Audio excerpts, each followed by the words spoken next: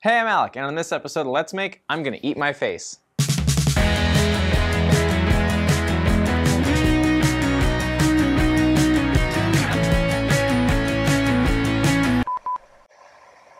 First off, if you haven't seen the first episode of Let's Make, you can go ahead and click right here to be able to see me try to put a speaker in a 3D printer to make it talk and talk about the different statuses of a print that's going through it.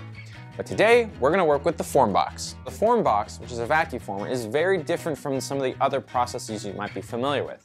Now, what a vacuum former does is you take a sheet of plastic, you put it up against the heater so it heats up and then it gets really pliable, like basically just a big bubble of plastic, and then you stretch it over your form. I had the idea of creating a mold of my face based on our previous video where I made a bust of me and a lot of other people in the company, and I'm gonna use that to make a mold so I can pour chocolate into it. So the first thing with this is making sure that the vacuum is plugged into the FormBox, not into the wall.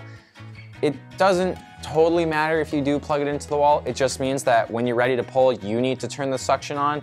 Whereas if you use the timer through this and have it plugged in, when the timer goes off, it will turn on the vacuum and apply suction. So if you want a little more automation, you can plug it directly in here. I'm gonna do that today since that's what the instructions say and I wanna show you how that works.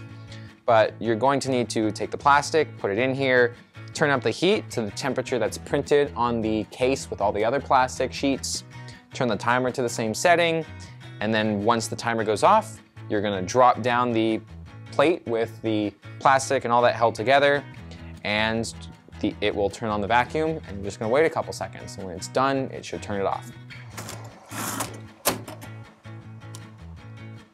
Ooh, it's still hot. Well, I got a little bit of a web on my nose, so first attempt, it's this close, a little less time. Now I just gotta get it out.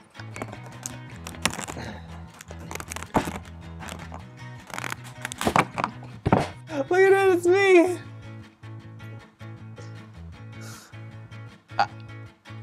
This is too much power. This is gonna be fun. I didn't expect this one to be nearly as good as it was. I thought that with the webbing it was gonna be a little off, and I thought that the part had stuck to it, but this part, totally clean, first run. Really good, a little too much webbing right here, so it's gotta go in there for like 2 seconds less, but I just got my face sticking out of a wall now. I should just hang it, just put it right here, just staring at everybody.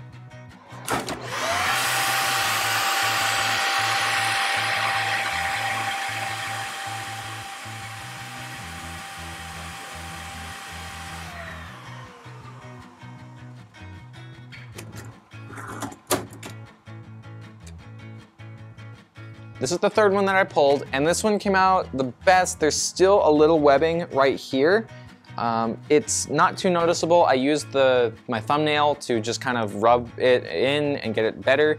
Other thing I've noticed is that the bill of my hat, I didn't do the perfect job at smoothing this out, so there is a very slight undercut, and it does take a little bit of work to get it out, but the fact that I acetone smoothed it did make it a lot easier to get out. The technique I'm sort of developing as I go along is just to kind of hold the plastic so I'm not really bending it as I'm trying to pull it out, like I'm trying to pry it out, and it's kind of awkward, but it's the best I figured out is to hold it straight and then just kind of press it. And since the bill is the part that's stuck, I'm just kind of working that out. And what's nice is I can see where there's air pockets just based on how it looks through the plastic. So this should come out pretty easily now.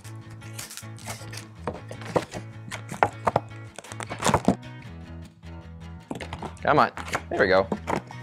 Ta-da! Perfect. Now that we have all of our FormBox stuff taken care of, that's all done with, I'm gonna start with the food stuff first so we don't have a bunch of contaminants from all the resin, things like that. And I've set them up so that the really deep ones are in cups so that they're well supported. Now, what I did do is I brought out a hot plate and a container full of water, and I'm going to do a double boil. So I have one container with water and a smaller container with the chocolate in it. That way the chocolate doesn't burn and it's gonna make it clumpy and really hard to stir if you don't do it, if you just go straight with it. It can work, it'll just be a little more complicated. As hard as I tried to not get any water in here, what actually ended up happening is that this container was trapping steam bubbles as they were forming at the bottom, and the whole thing started rocking, making waves, and water got in here. So this is not super smooth anymore. I'm gonna put it in this mug to maybe get a little more height so that water can't get back into it, but this may be a lost cause and I may need to pour out more chocolate. Perfect. Covered in chocolate now. And the glove is covered in chocolate, and I'm not licking it because I don't know where this has been. It's probably covered in dust and goo. No, it's all in the folds of the leather. Oh, and it's just getting worse. I don't know where more chocolate's coming from. What have I done? At least it's not the stuff that we're trying to pour out. This stuff looks good. Oh boy. Apparently, the last time somebody here tried to make something with chocolate, it never set. And Ricky was there for this, and he didn't tell me about how they fixed it, which is by putting chocolate morsels back into the chocolate after it's already melted. And somehow the baking science of that makes it work. So tempering it. I knew it was a thing with metal. Apparently chocolate behaves like metal, because that works. There, perfect. Perfect little fills. So many things I wish I could say, but I can't, because it's gonna just get bleeped anyways. So while the mixing and melting of the chocolate may have been a little rough, I think the actual molds themselves are gonna come out really well. I'm just gonna let those cool a bit longer, and in the meantime, I'm gonna work on making some different gummy molds and filling those with some gummy, just using some gelatin mix and letting that cool as well. But I think they should come out pretty cool.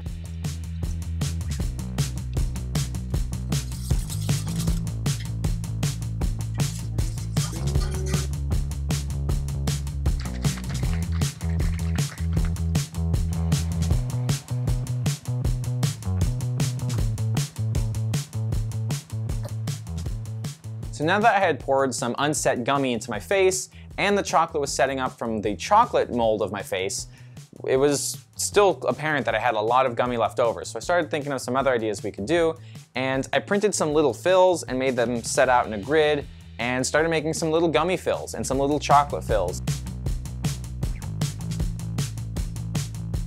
In Matter Control, I dropped in the Stormtrooper model and put it into the bed so that I had a flat back for vacuum forming.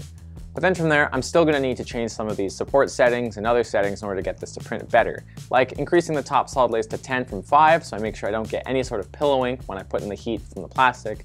And then with the support settings, dropping everything to either 0 for distance or air gap, or 0.4 for the pattern spacing since I have a 0.4 nozzle. Now this does mean that the support is gonna be 100% solid and will be basically part of the model now. And so you can see here, it means that I don't have any overhangs which are gonna catch with the vacuum forming. And so now I have a totally vacuum formable buck that's gonna work just fine on the FormBox.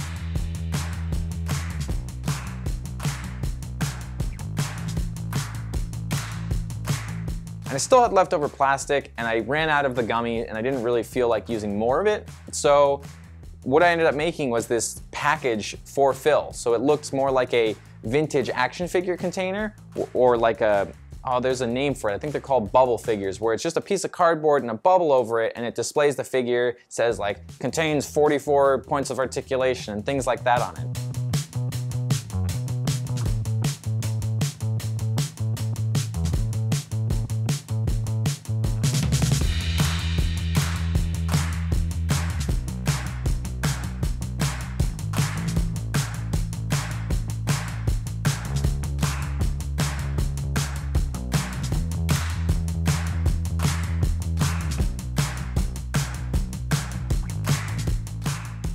While FormBox isn't the first vacuum former out there, they definitely made the process a lot simpler, being able to jump straight into this from 3D printing or even without 3D printing thanks to their included starter guide.